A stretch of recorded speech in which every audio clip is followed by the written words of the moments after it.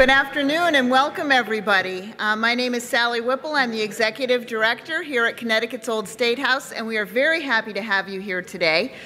This program is funded, along with the rest of our lunchtime series, by the Connecticut Humanities Council, or Connecticut Humanities, and they are also doing a project this year called Connecticut at Work. So we were trying to think of what we could do that would be different for Connecticut at Work, and we thought of Connecticut Animals at Work. This is a subject near and dear to my heart because I love animals and I own the laziest dog on earth. His name is Buddy. He weighs about 70 pounds. He's a collie, and he barks until my husband comes to carry him up the stairs. And then at the top of the stairs expects a treat. So I don't know if this says more about my husband or about Buddy, but Buddy is super lazy. But we are not lazy. We like to do a lot of programs. We like to keep people entertained. And I want to remind you that on your seats you have a couple of rack cards. One is for our noontime lectures, which are free and open to the public. Next month on August 20th, we have state archaeologist, retired, Nick Bellantoni, coming to see us. And in September, we have a program on the history of bicycles and what's going on with bicycles in Hartford and Connecticut today. Then we have our farmers market every Tuesday and Friday, and on many Fridays we have concerts outside, which are really wonderful. So if you want to come and sit and buy vegetables and listen to music, it's perfect. But for today, we are very happy to be presenting Connecticut Animals at Work. We have some wonderful guests with us, and hosting the program today, as usual, will be Diane Smith, who is the Senior Producer for Program Development at the Connecticut Network. And I'd like you to join me in welcoming Diane to the program today.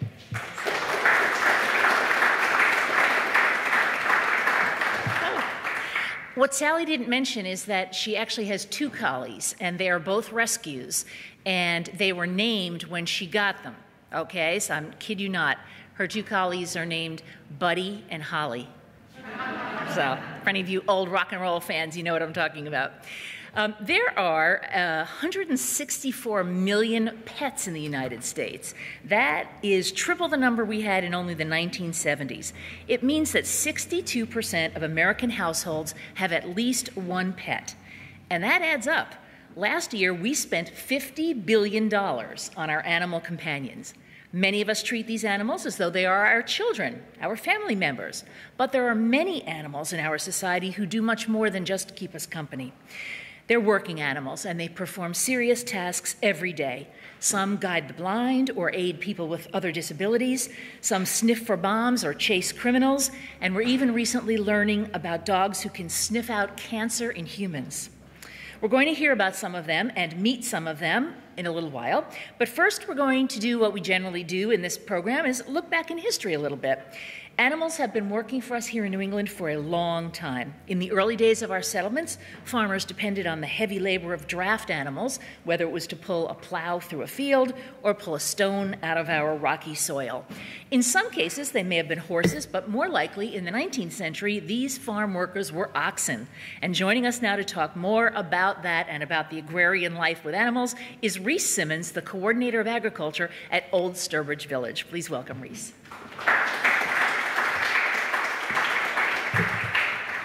Thank you so much for having me. My name is Rhys Simmons. I'm the Coordinator of Agriculture at Old Sturbridge Village. I want to thank the Old State House for having me as well. I want to start by just going over a little bit of history about the village and a little bit about our mission. First, we view ourselves as a learning resource for all of New England. So even though we're located in central Massachusetts, we really try to encompass the entire story of New England, including all six New England states and, of course, New York as well. So let's start with a little bit about the farm. The Freeman Farm is where we base our educational opportunities in and around our agriculture program. The Freeman Farm is meant to basically sum up what an average farm in New England's all about. Now, the typical size of a New England farm in our time period was about 100 acres. So that's what we use as an average. And how the land is divided to support these animals that we're keeping is about 50% of the land well, 100% of the land, was divided into thirds, essentially. A third of the land was divided into pasture for these animals. A third of the land was divided between your tillage, which means you turned ground, the area in which you're planting your corn, planting your oats, planting your rye. And a third of your land is basically devoted into woodlots. And here are some of the breakdowns of the different towns in which land was divided. No story is exactly the same, right? And it's hard for us to really show what all of New England looked like, because in every area of New England it's a little bit different. So what we try to do is we work on averages. And these averages is what we generally break down into that thirds. Now to our animals. The animals on our farm, there are basic cornerstone animals on pretty much every New England farm. They were cows, oxen, chickens, sheep, and pigs. Those were pretty much on almost every farm in New England. Along with horses. Horses were on about 50% of farms. So those are your basic animals on your farm. And in Sturbridge, the average was about 15 head of cattle, about 2 horses, and about 15 sheep, as well as maybe a couple pigs, and who knows how many chickens, because they really didn't keep close, accurate records of chickens, because chickens were just birds, and they were just there to provide you with as much fresh eggs as possible. All right, so at the village, what we like to do is we like to use these things as teaching tools. So all of the things that are in and around the village, our costumes, our farms, our animals, are all teaching tools for us to display what farming and what life was like in the 1830s, and then how it relates to us today. We have a lot of service dogs here today, and the service animal industry is not much different than it was in the 1830s. All of these animals serve a purpose. And that's one of the things I like to break down with our visitors that come into the village, is that everything has a role. Everything has a role. And I oftentimes ask the people that come to us, who here has dogs and cats at home? And half the kids always raise their hand, right? And I say, what's their role? And they say, oh, I don't know, blah, blah, blah, to eat, I have to walk the dog. And I say, well, no, it's your friend, right? And they're like, yeah, it's my friend. And these animals are companion animals, right? And in our time period, you had a lot of animals to be companion animals, right? And you develop these special bonds with these animals, and especially the animals that you're up close to, which I'm going to talk a little bit about my oxen, but your cows too, right? I mean, you're sitting underneath that cow 8 months out of the year, milking it twice a day. It's not like you're not going to develop a strong bond with that cow too. So there's a lot of animals that you rely upon. Your horse, of course. If you have a horse, you're obviously bonding, you're developing a strong relationship with that horse. And the people that come to the village are looking for that, because a lot of people have this strong connection with animals, right? And that strong connection with animals, when we bring these large animals out, out from, they're fenced in most of the time. But when I put a yoke on them and I lead them out, or we put them in stanchions, we let the people come back into the stanchions and see the milking, they're right up close to them. And they see these 2,000-pound animals, and they see that nothing's holding them. I'm not holding any reins. They just have a yoke on, and I'm holding a little lash. That's about it. And then they see the kind of power that these animals have. All right, so we run 2 different farms. So we run the Freeman Farm, which is a traditional farm, but then we also run the town farm. The town farm is more of a progressive farm. So we show a little bit more of the progressive agriculture in and around the town farm. And one of the big things in and around the animals is the improved breeds. So selective breeding basically started in the 1700s in England. And this selective breeding led to what in our time period was the ideal cow, the Holstein of the 1830s, which was the Durham or the Shorthorn. And here's a picture of the improved Durham bull. And as you can see, this bull here, it was bred for beef. You see how wide its shoulders are, how boxy shaped it is. It was bred to gain weight as quickly as possible. Because what we have at the village, now this is a particular breed, but what we interpret at the village is mixed blood animals, or natives as they called them in our time period. Because people didn't have the means in which to really focus in on one specific breed. What they wanted was an all-around animal that was good in all different areas, not necessarily really specific. Like today, for instance, agriculture is very, very specific because certain animals are really good at certain things. You know, if you were raised on a farm and you raised Holstein, I can be 99% sure that you're on a dairy farm. Just like if you were on a farm and you raised Angus, I can be 99% sure that you were on a beef farm. One of the things there, here's a picture of a shorthorn now. This is actually a milking shorthorn, Priscilla, and her calf Posey. She was from a few years ago. What we try to do at the farm, now getting back into the cattle and the oxen, what we try to do is we try to have between 1 and 3 calves every year, because that's what the average was. And that gives us the milking cow for our demonstrations, and it gives us a pool of young calves that we might be able to then train into a team of oxen. So here's Posey, a little heifer, so a little girl calf here. We always try to calve around April. That was the ideal time to calve, because if you're calving early April, late March, sometimes into May, depending upon if you get it right, what you're doing is you're allowing that calf to nurse off the mother, develop a lot of the strength from the milk, because they're on milk for the first 3 months. Then by the time that they're off the milk after 3 months, you're into July and August, and you're into the peak of your pasturing season. So it's the best both for your farm, your dairying requirements, and the animal itself.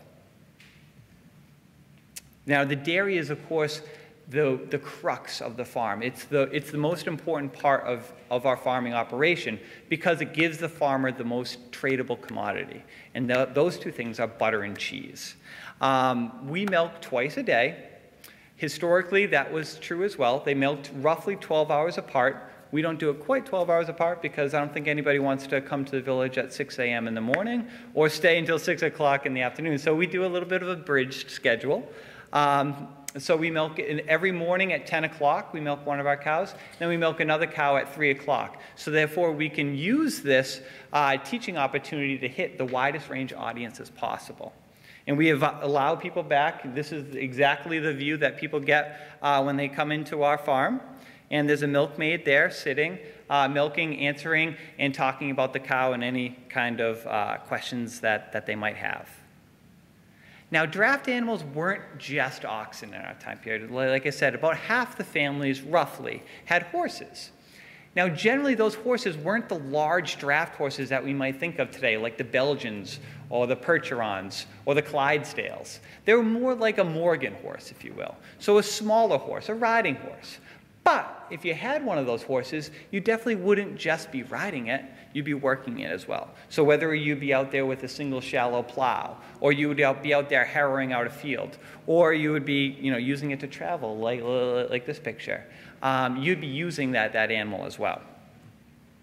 But oxen really did shape the New England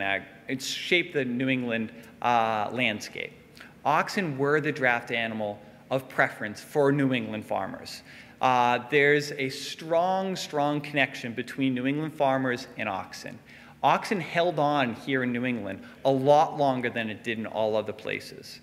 Even over in Old England, by about the mid-1700s, pretty much oxen had been phased out, due to the advantages horses can give you. But here in New England, because of the small plot sizes, because of the rocky soil, because of maybe the frugal nature of New England farmers. Old Yankees are known to be frugal, right? Those things led people to hold on to their oxen a little bit longer. Now I'll go over a few of the jobs that the oxen were really good at. Plowing. Plowing is probably the most prototypical job that a farmer does in New England with their oxen. The old farming measurement, acre, Acre is actually an Old English term of what an oxen can plow in one day. That's why it's kind of an arbitrary number. That's still used today. There's tons of things that have agricultural roots that would just get into our modern day, everyday usage that we just don't think about. But after you get done plowing, more often than not, you have to harrow. Now, harrowing is basically raking out a large field.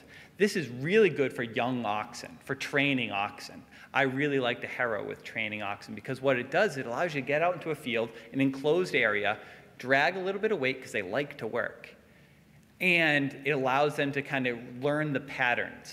Because when you're harrowing, you're essentially going in concentric circles. And it allows the animal and the driver, if the driver is new too, this is another thing that I like to do with new drivers, is get them out there and start harrowing fields. Because it allows the driver and the animals to develop that relationship. Cart work, of course, is really important. This time of year, cart work is really important with what these gentlemen are doing in this picture, which is bringing in hay. My most important crop each and every year is the hay I bring in for my animals. The animals are the lifeblood of the farm, and to be able to feed those animals year-round is crucial. And it allows you to really think about how many animals you can keep. So an average head of cattle, right, was eating roughly between 3 and 4 acres of hay a year. So if you had 10 head of cattle for average, you would need to bring in somewhere between 30 and 40 acres of hay cut. So, every year you had to bring in lots and lots of hay. And then, of course, there's other work that oxen do.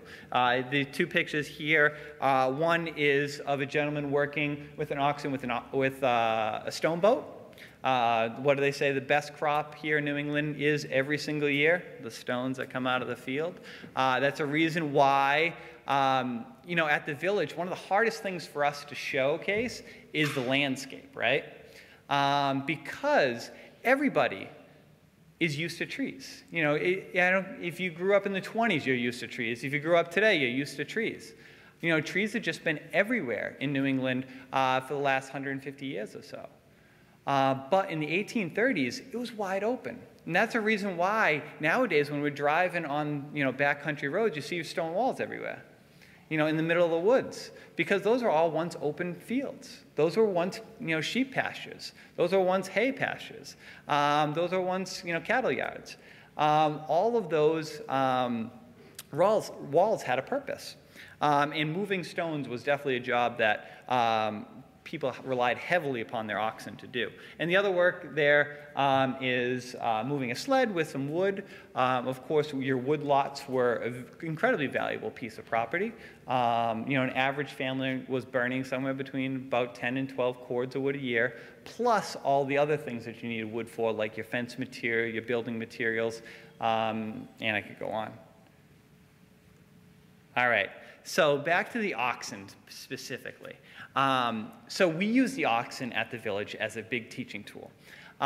So we like to bring the animals out from behind those fences, where there's a barrier, out into where the people are. And here are two of our junior interns. So we like to have our junior intern program, our camp programs, to get really up close with the animals. Try to get them as much working relationship with those animals as possible. Here's a couple staff members bringing around the oxen on a parade. So we do that on the 4th of July. Now here's a team of oxen that I learned with. And this is the whole reason why I'm still at the village today. Was when I learned how to drive this team, Ed and Henry, there was something that kind of made me realize what I wanted to do. And it's the reaction I got from the crowd when they came up to see me with the oxen. Because it was that kind of relationship with the animals that I was able to develop with these guys. These guys were so easy. They were a 9-year-old team when I started driving them. They basically taught me how to drive oxen. And I was able to bring them out. They did everything so easily. They tested me. Every time, a team of oxen will test you. But they ended up being a great team for me. The first team that I trained was Lance and Henry. These guys are a team of Devons. This is probably the most prototypical looking cattle for our time period. This kind of reddish brown, long horns, medium builds, about 1,500 pounds at maturity, roughly. They might be a little overweight at the village, but that's okay. They're, like I said, at the village, they're a teaching tool. They're not going to win any pulls up at Freiburg. But I can bring them out into a crowd of a couple hundred and be perfectly safe with them. So this is me with Lance and Henry. They were probably about a year and a half there. We got these guys at a year old. They were born up in Maine. Now, not all teams work, too. Not all animals work for their particular job. This is a team, they were a wonderful team. Jesse and James, go back to the funny names. These guys were Jesse and James. We got them full grown. And they were a great team. They won pulls. They were trained by a 4-H team. They were a wonderful team. But they just weren't used to our museum environment. So as much as they could pull all day, they could pull a lot of weight, they just weren't as safe as we needed them to be at the museum environment. So this is a good example of not all animals are fits in all places. And you really have to find your animals that really work in your space. So this is a team that we're working now. This is Doc in blue. These guys are a team of Randall linebacks. And right now they're 4 years old. And this is the team that we're working with today. And thank you so much for having me.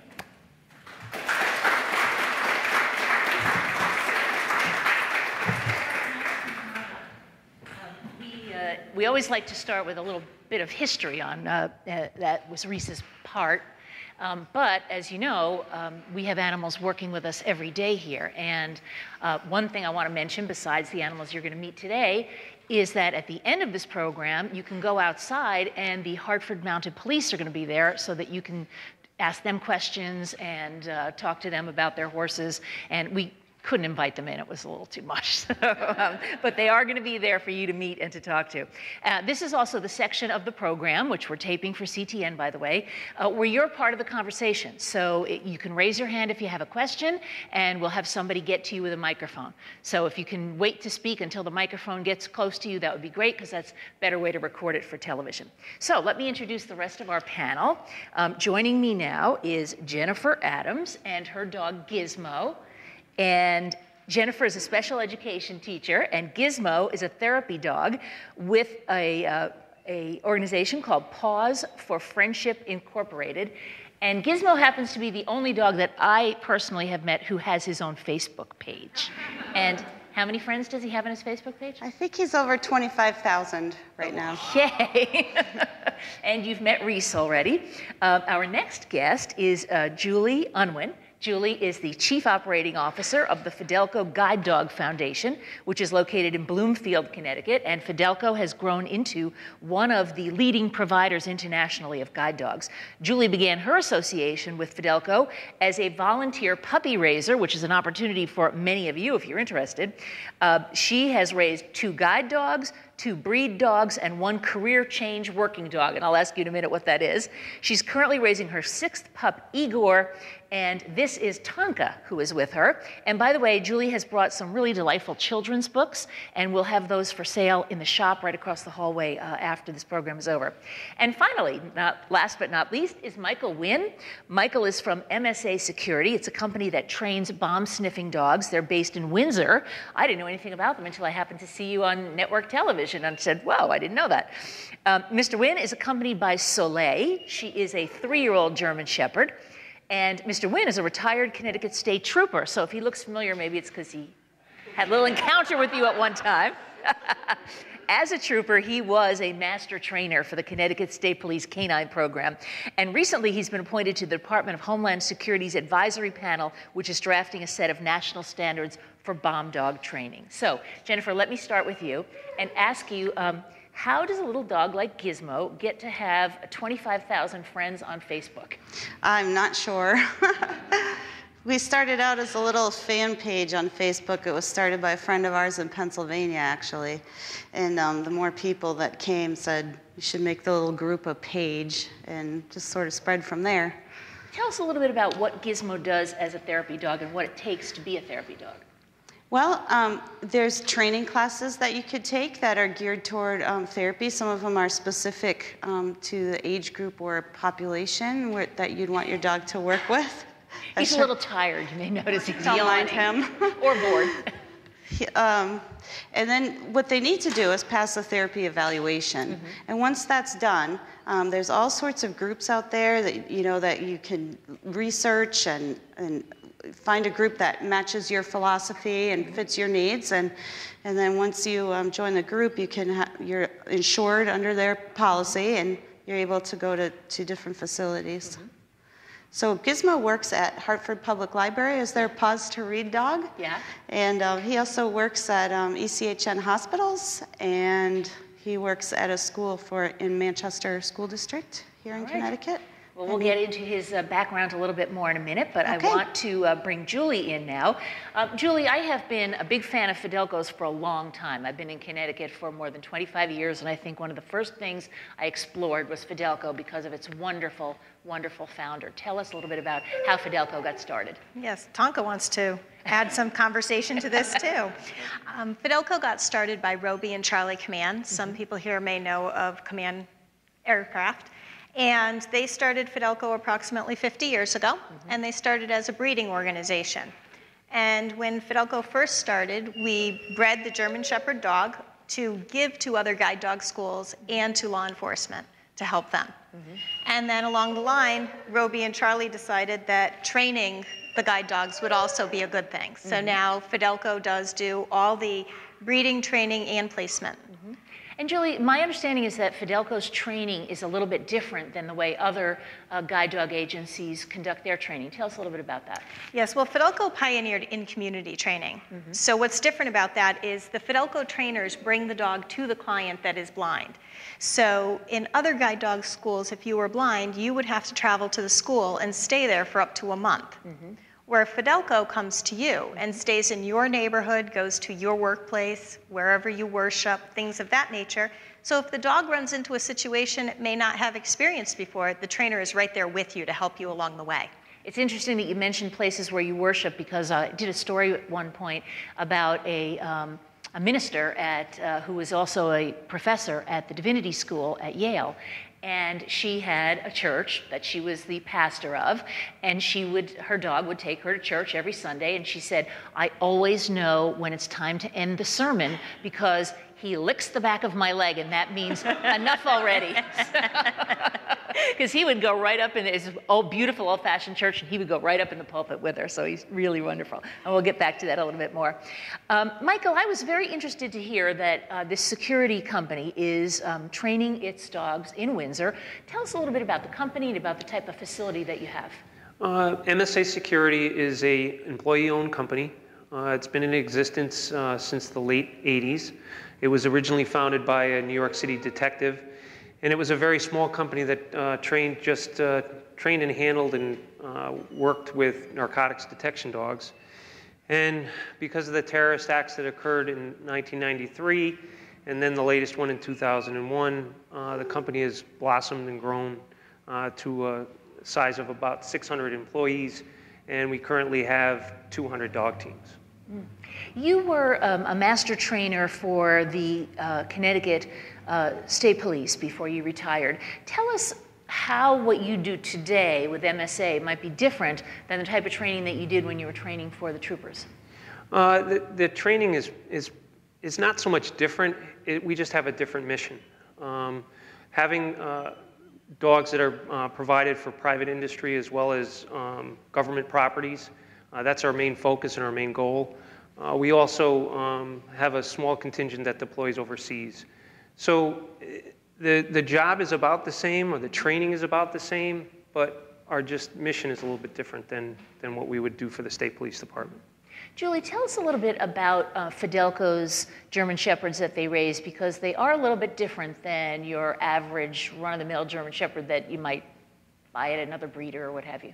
Yes, we breed all our own German Shepherds, and we call it a breed within a breed. Sort of how you were speaking before about the Ochsen, it's very similar to the Fidelco German Shepherd. You will notice that they are not like the American German Shepherd. Their backs are much straighter, and they are bred for their stamina, their temperament, and their willingness to work. When you're a guide dog, when you're in harness, you're always at work. So the minute the person is ready to get going, the dog always has to be ready. So it's a little different than some of the other careers. The other thing that's really different about the German Shepherd guide dog is they are taught intelligent disobedience. Oh, explain that. That's a very interesting concept, I think. So if I'm blind and I have my guide dog and I'm getting ready to cross the street and I tell my dog forward, the dog will not go until it's safe for me to cross the street. So if there's a car that's rolling to a stop, the dog won't go until the car comes to a complete stop. So the dog actually has to disobey my command until it's safe for me to cross. Interesting. How long does it take the person who is getting the guide dog to be able to respect that and feel safe? Well, that's the most important thing about getting a guide dog. And we have, I think you also have a copy of our book, Trust the Dog. It's very important for the client to learn how to trust the dog. Training with the dog with the client takes approximately 2 to 3 weeks. It all depends on if they had another dog before. But we go back every year to make sure the client is safe with the dog, and anytime the client needs more instruction, we'll always travel back to their home. I don't know whether one of your trainers taught this to a dog, but one of the people that I met who has a Fidelco dog travels a lot for business. And the dog actually goes up to the carousel in the airport and pulls the luggage off the carousel. Sometimes they learn things on their own, too. Rhys, in the period of history that you're recreating at Old Sturbridge Village, did people actually have companion animals, or was that considered frivolous, or?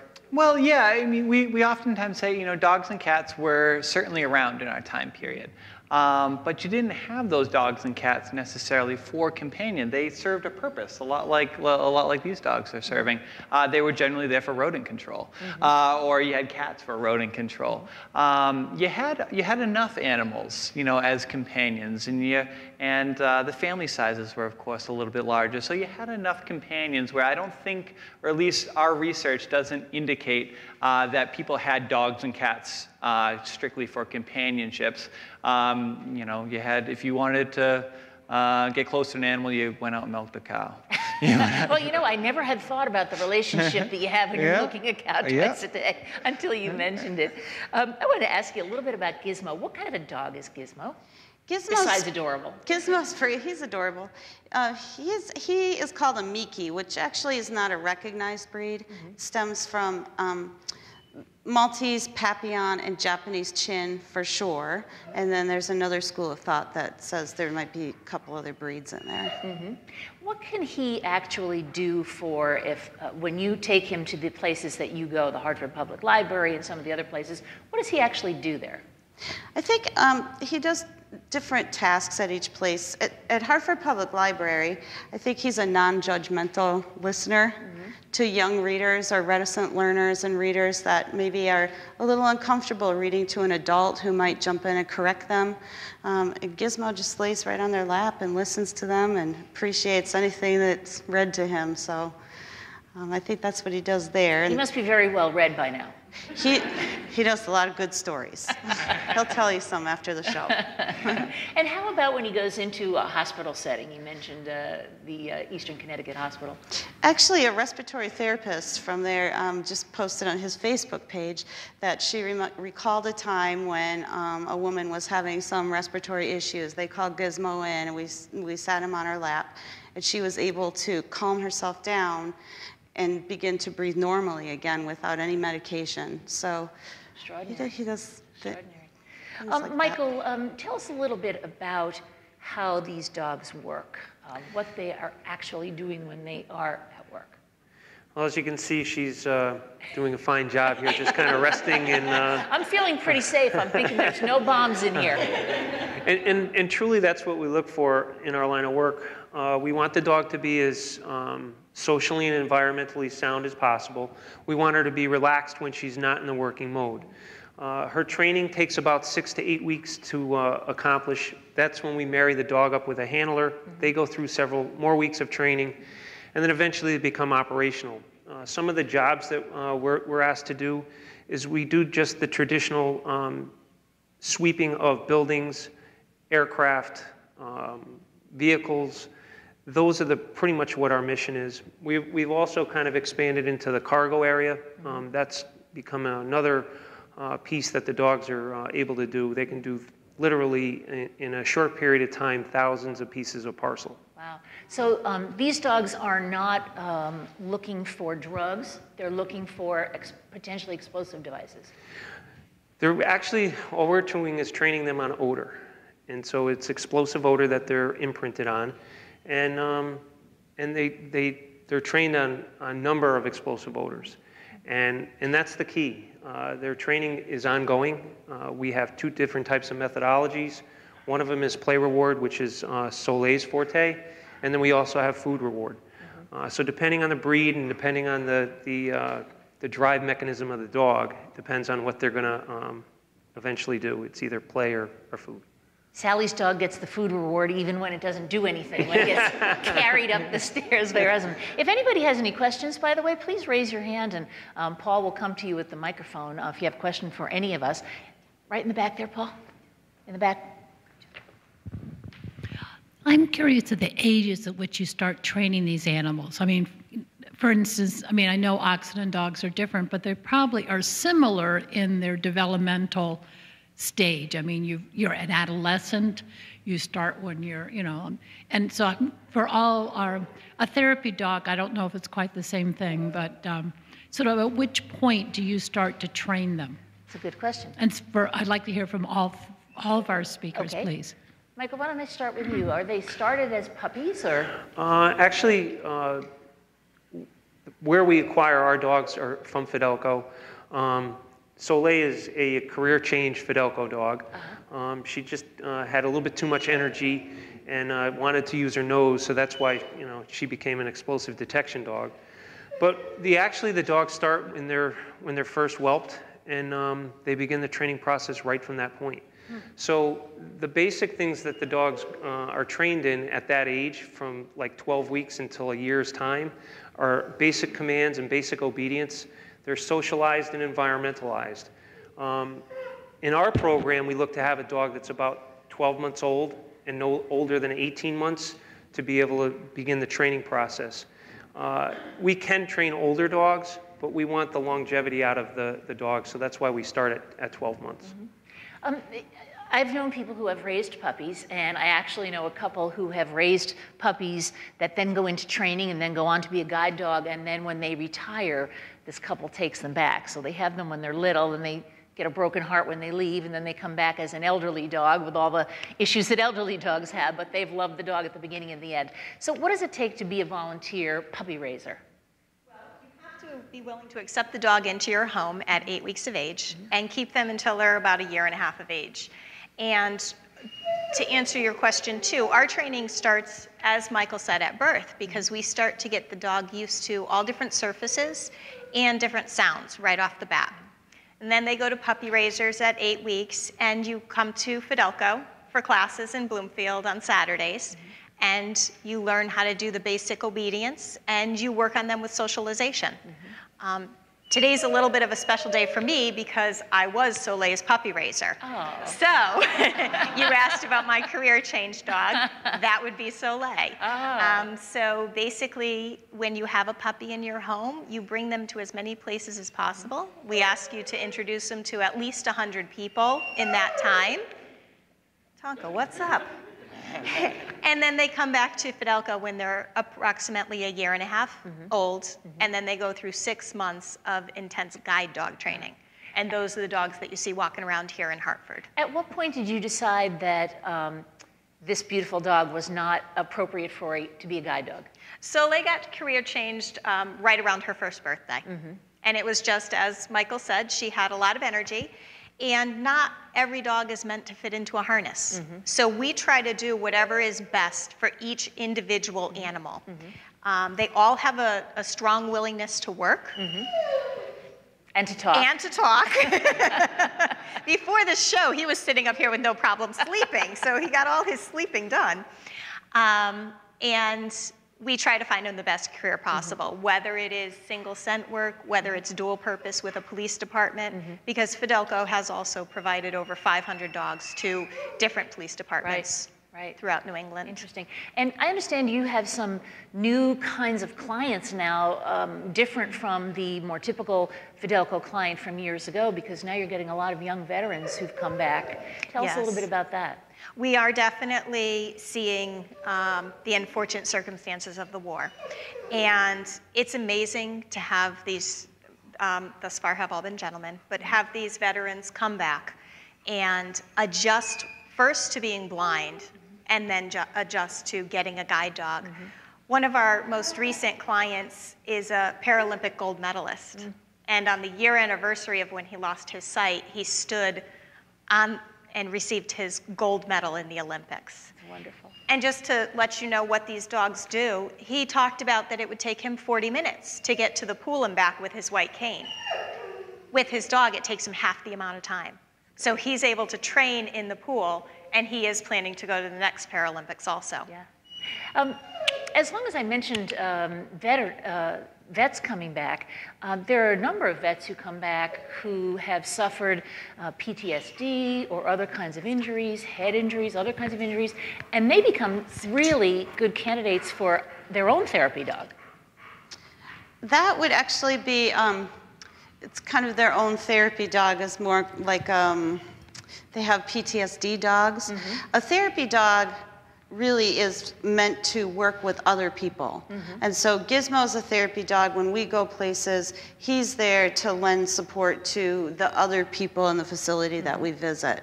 So I think like a PTSD dog or an emotional support animal, that type of thing would be more along the terms of a service dog, yes?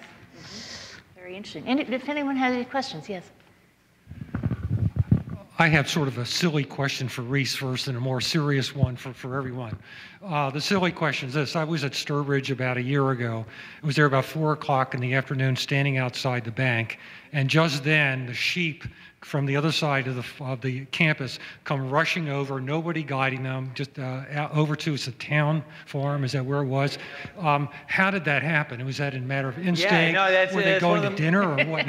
Yeah, that's actually one of the most exciting parts of our day, is the 30 seconds that the sheep go running across. Rhys, you need to get out more. Everybody, that's the most exciting part of your day. No, believe me, everybody that's around there loves it. But yeah, no, so what they do is we feed them at 2 different locations throughout the day. So in the morning they run up and they spend the day out in pasture, and then every afternoon they run back to the townhouse. But anytime that there's kids around, you can always see the sheep ahead and a whole trail of kids following the sheep down. So, you know, they're creatures of habit and patterns, for sure. And you said you had a more serious question as well? And that is, the presumption I think many of us make is that if there's an animal, there's an owner. And I mean, looking back in the 19th century and looking now, is there a degree of, animal rentalship, or can we presume animals are always owned by the people who make use of them? Now, if you're talking about renting, you know, oxen oftentimes in our time period, because money was so scarce in our time period, the trade of labor was the most traded commodity. And a lot of times that labor wasn't necessarily your labor, your children's labor, your wife's labor. It was a lot of times your oxen's labor or your horse's labor. So very often in our time period, we assume or we've surmised that just because a team of oxen was working in a field doesn't necessarily mean it's their oxen, or necessarily even that it's their field. They could be renting that piece of land as well. So absolutely. I want to ask you a little bit more about Gizmo, and that is what kind of quality does a dog need to have in order to be a therapy dog? Because it doesn't necessarily have to be a breed like this. There can be all different kinds of breeds, I think. Right. It's not really based on breed as much as temperament. I think that's the first and foremost. And a therapy dog clearly needs to be very well socialized. Not nervous in different environments, tolerate the loud noises of a hospital, maybe sirens or clanging, carts going by, and just not be reactive to that. Tell me a little bit about the group that you're associated with, Pause for Friendship. Pause for Friendship, Inc. is a worldwide organization. It's based in Tampa, Florida. And they actually certify not just dogs, but pets. It's animal-assisted therapy pets. And they visit all kinds of facilities, from colleges to hospitals to libraries, all over the world, Australia, South America, and all over the country. So, what's Tonka trying to tell us? Tonka is trying to tell us that his trainer is also in the room. Okay. So Tonka is recognizing his trainer and saying, I want to go outside and walk. I want to get busy. Very interesting. I think about the amount of time that it takes to raise a dog and then to train a dog. And I wonder, what's the cost of training one of the guide dogs, and then what do you charge to the blind person who gets that dog? It takes $45,000 $45,000 per dog. Per dog to breed, train, raise them, and that also includes the follow-ups for their working career. And we give them away for no charge. We are a 501c3 nonprofit, and in the United States, a blind person cannot purchase a guide dog from an accredited guide dog school. They are all given for free. Yes, you are worth it, though. 6. You are worth every penny. Yeah, $45,000. My goodness. I imagine that if any of you want to make a donation to Fidelco, they'd be more than happy to take it. Absolutely. Michael, tell me a little bit about some of the experiences that you had with dogs in the state trooper force. Well, I started out my career many years ago, but actually my first 2 dogs that I had were Fidelco career change dogs. One of them was a patrol dog that was cross-trained to do narcotics, and then the other dog was just a narcotics detection dog. The dogs were, my first dog, Teddy, being a patrol dog, he was able to track missing people and children. He had a very high success rate in that. That was probably one of the most rewarding part of my career, was the fact that when elderly people that would go missing or children would go missing, and believe it or not, the scent work that was put into the dog, he just did a phenomenal job. So it's just been a rewarding career, and it's been 30 years. So I can't talk enough about it. I've probably trained over 250 bomb dogs in my career, and they've worked all over the world. Do the troopers, when they have a dog, are they multi-use, so that can they be used for tracking a missing person as well as sniffing out narcotics, as well as are they ever used to try to stop a criminal action or to stop someone that you're trying to arrest? All of those. We have dogs that are multi-purpose, meaning they do patrol work. They'll track people, missing children as an example. They'll apprehend suspects if you need them to. They'll recover evidence. Some of the dogs are cross-trained to do narcotic detection, mostly used out on the highways when they're doing motor vehicle stops. They can search a car in a matter of less than a minute, and they can determine whether there's narcotics in there or not. Some of them are also cross-trained to do search and rescue work. And so they're able to have multi-tasks or multi-careers. Then there's the other single-purpose dog that just does arson detection or explosive detection or narcotics detection, and those dogs are generally assigned to a detective unit where the dogs are used primarily within their special group of expertise. What's the lifespan of a dog's career as a bomb-sniffing dog or as a police dog? It varies, and it really kind of varies based on how much work that they do. But generally speaking, we're talking about 8 to 10 years. Around the 9-year mark, we look to see that the dog is still physically fit to do the job. We also use the professional vets to give their annual physical, and they're able to give us probably the best guidance as to when the dog should be retired. We want the dogs from around 9 to 10 years to retire so that they can have a little bit of a dog's life. Yeah. My biggest thing is that I have a 10-year-old Labrador now that's been retired for about a year, and I enjoy letting her just take the remote and watch Animal Planet at her leisure. Do the troopers that are assigned to the dogs often take them home in retirement, or do they go, can other people volunteer to take a retired dog? I don't know of any trooper that's not kept his dog in retirement. You're generally spending more time with your dog than you are with your own family. When it's that golden years for the dogs to retire, the troopers usually keep them. Julie, that doesn't really work for people that have a guide dog, does it? Well, it really depends on their situation. We do have clients that do decide to keep their guide dog because sometimes it's hard to make a transition to a new guide dog. So they might keep that guide dog until the end of that dog's life. Or they might have it placed with one of their friends or family members so that they can still see the dog because that dog did keep them company as well as keep them safe for a long time. But I would think having two in the family, one who's retired and one who's working, would be confusing for the dogs. Sometimes if it's just a single person household, that does get a little difficult. And that's why every individual is different. Very interesting. Anyone have any questions? Yes, sir. Let's bring the microphone over there. I had two questions regarding Fidelco. One is, what percentage of dogs successfully achieve, being placed through the training? And the other one was, we're going to raise a dog ourselves, and we have dogs, a German Shepherd of our own. And I'm wondering, is that a good thing or a bad thing? Will the puppy learn some bad habits, or is it all about socialization? Well, to answer your first question, approximately 55 to 60% of the dogs become guide dogs, and approximately 85 to 87% of our dogs have some type of working career. So we definitely are raising the dogs to become working dogs. And as far as your household is concerned, we find a dog to match every household, and it is definitely good to have them get used to other dogs. We have some puppy raisers that have cats, gerbils, birds, we've seen it all. And it really does help because sometimes our clients have pets of their own. So it's definitely a good experience for the puppy to have another dog in the household. Julie was mentioning that once the dog is in the harness, it knows that it's working.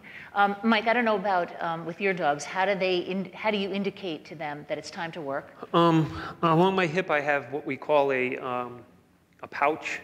Whether it's a play reward dog, you'll have this loaded with tennis balls, or if it's a food reward dog, it'll be loaded with food.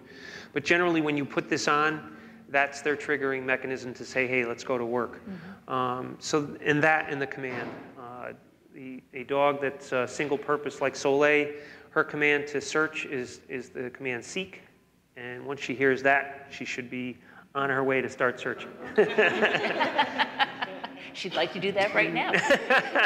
How about Gizmo? How does he know when he's working and when he's just being loved up?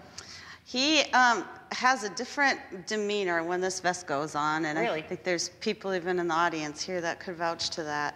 He gets very serious-minded when this vest goes on. Oh, okay. He says, listen, I'm going to work now. Oh, anybody have any other questions for any of these people? If not, then I'm going to invite all of you to do two things. One is, Julie, you did bring books, right?